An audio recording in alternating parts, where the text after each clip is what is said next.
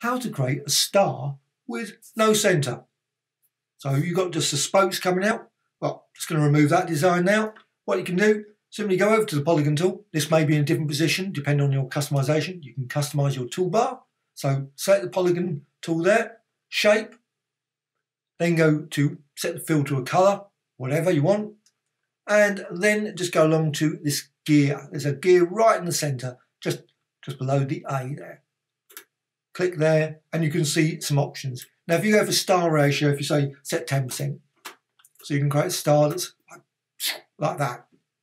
If you set it to 50, you can see a star like that. So it's a more conventional star. And also you can set to 90. So you can create more sort of crinkled star look. But I'm going to go for more sharp star. So I'm just going to go down to, set it to 5% or 10%. Hold down the shift and just drag out. And you've got your star design coming out from centre. Now I'm using 60. Now I could have gone with 20. You can set the number. So if you want, say, 20, you could use 20. And that you would create a star like that. I don't want that. I want a more intense star. So I've gone for 60. Now this isn't interactive. So you can't change it there. But you can change it here. So if you decide, the Polygon tool selected there, you can turn around and reduce it down later. This is via the properties. So the key panels here, properties and layers. So, but I want it to be a bit higher than that. So I want it really intense. So 80. So you can get a really powerful, dramatic design there. But you can also modify the other settings as well. You can set the, there, if you want it to be 81% or 10%, whatever. Oh, that's number of stars. I want it 83. I want that one. Actually, I'm not surprised at the way I've done it. It's slightly, I'll say, 10. Okay, so I've got that design there. What you can then do to get rid of the centre, simply go to the Ellipse tool. Now you can draw an ellipse, very simple, just like that, and then you would actually create a design, obviously with a centre, but it would be, got that central part would be removed instead of like that. What I want to do is a circle. So just drag and draw a circle with the Ellipse tool. Now hold down the shift. Once you've started, you like doing this, you can see it change like that. Hold down the shift now, and then it will become a circle. So you've got your design there. And what I want is, I'm just going to go to the layers, both are selected. So both of the layers are selected. Then what you can do, you can go to, now just go over to a layer, and I can say combine shapes, and I want to do subtract front shape. You can see it's misaligned. If you don't want that misalignment, what you can do, you can use these. With those two selected, go up to there and go to align and align again. So you can just see them perfectly aligned. So that's the horizontal and vertical centers aligned. Now with both those selected, what you can then do, you can go to a layer menu, combine shapes, and the key thing is subtract front shape. Subtract front shape, so that's removed there. Now you'll see what you get is a slightly, okay, hold down the shift if you want to resize it. You can see the design there. You've got this weird sort of, it still seems to be there. Well, you can remove it, completely remove it. Simply just go up here to the direct selection tool. With direct selection tool, with those all selected and this layer selected here, that's the key thing. What you can then do is you can see you've got an option up here to merge shape components.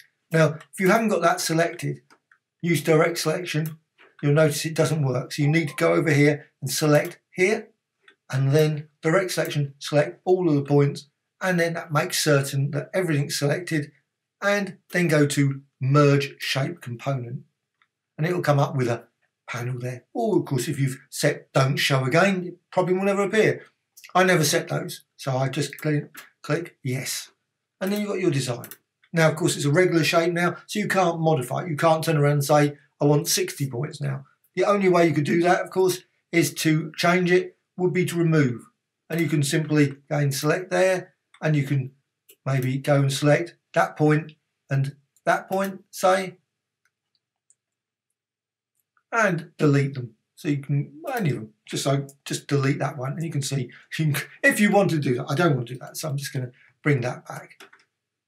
So you've got your design there. And if you want it as a custom shape, then go to Edit and Define Custom Shape. And you can see custom shape is then defined. Now I can remove it. So I've got my custom shape, so I can go to the Custom Shape tool, which is generally always below there, but you, again, depending on your toolbar, you maybe reposition it. And then what you can do, you can apply it. Now, of course, go up here and select the custom shape. There it is. So you've got it stored away there, and you can apply it multiple times. Very quick and easy like that to fill design with your sort of star designs there. So you can create some very interesting designs very quickly just using that approach. Now what you can do, I'm just going to go back, remove all those, and just go through another one just very quickly. Polygon tool, and with that polygon tool, you can obviously, I've got there 20 points. I'm using shape still. I'm still using shape. I'm still using fill, but you don't have to. You could use maybe red. Maybe have a, there you could set a, maybe not that much, say 7 for the stroke. So now what I can do, I can go to the gear, or I can go to properties here. You'll see that because I haven't created it yet, there's no start. So you can only do it when you've created it. Only works on something that exists for the property of that item. So got 20 there, and you can just create something very quickly. It doesn't have to be right, because now, of course, you can change it here at a later point. So you can just move there. And you think, well, I don't want that. I don't want that type of star. What I want is now just going to just go down here, and I can just increase that. So I can get more sort of physicality to those spokes there. So I've got that design there. And also I can modify the number of points. I might maybe go for 34. So I've got 34. It's quite intense, but the spokes are a bit thicker. And of course I've got fields and that sort of stuff. Well, I'm going to add a star again, the circle or ellipse. But this time, instead of, like say, the circle, I'm going to create that sort of shape. So you can create that sort of design. You don't have to have it uniform. So you've got that. And again, what you can do, go to layers, make sure both are selected. And again, if you don't have to align them, you could have it exactly like this design if you want. But you can align, obviously. So that's aligned. Then you can go to layer, and again, down to combine shapes, subtract front shape, and you've got this design now. Again, direct selection tool. Now that layer is selected. You've got option over here to merge shape. And you'll notice it says subtract front shape. So that's the key thing, because of course that's what it's doing. Merge shape components. And again, yes. And you've got your star design there with the spokes. So you've got a fairly dramatic design there. And again, you can do exactly the same as before. So I can just resize that. And then, like I selected all the points. So everything's selected, that whole design. And you go to Edit and Define Custom Shape. And you can see Custom Shape there. Click OK. Now, of course, back, Custom Shape tool. And I'm just going to select the shape. And there's the shape there. And you can see, you can apply it. And of course, it's still got those settings for the red and black. And you can fill your screen with that design. Now you can, of course, also just create a very basic design with these spokes, just yourself. Perfectly reasonable. Well, I think if you want to do that, it's probably the best way is to bring up the grid, because you can then see things. So you can say view, and you've got option here for show grid. So show a grid, you've got a grid there. Of course, you can modify the grid and go to preferences. So preferences and grid. Obviously, I've got a fairly limited grid there, but I can say there's my grid option, 100. Say 100. Just makes it easy to use a grid. Then I can use good old some other tools. So I'm just going to go. Could use a curvature tool. Or I could use the pen tool. Pen tool is probably going to be better if you want sharp lines. So just go for the pen tool. And then what you can do, of course, you can just, obviously you can decide where your centre is going to be. I'm going to sort of go approximately there. So I want my star coming out. And this could be a far more irregular star design, but it's similar sort of spokes. And you can quickly create your own star design just simply by, it doesn't have to be uniform. So you can just go, and I'm going around that sort of centre there. Just decide where the centre is, and you can just, but always go to that end point. So just click, and you'll notice it becomes a little sort of a dot appears there.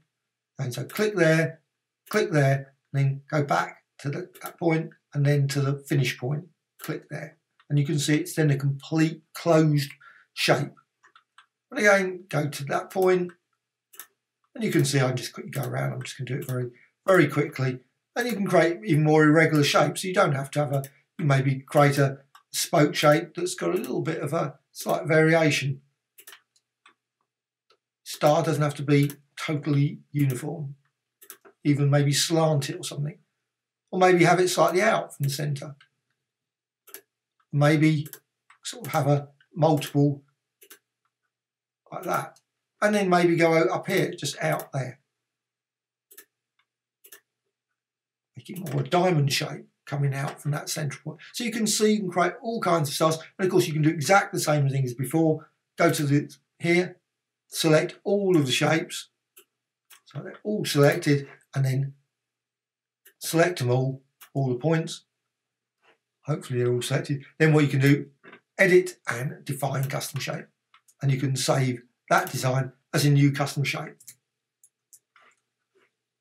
So that's a quick run through of how to create stars without a centre.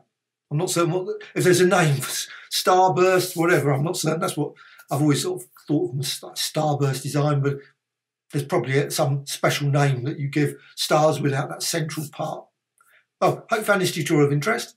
Please subscribe to the Graphic Extra channel. Always adding new tutorials about Photoshop, Illustrator, Critter, Affinity Photo, Affinity Publisher, Affinity Designer, many, many others. Also, please put some comments. If you've got other ways, obviously, of creating stars you think that maybe are much quicker, easier than that, with that central bit missing, please let me know. Also, obviously, things I've done right, done wrong. Always great to have some comments. Also, a dislike or like. Thank you much.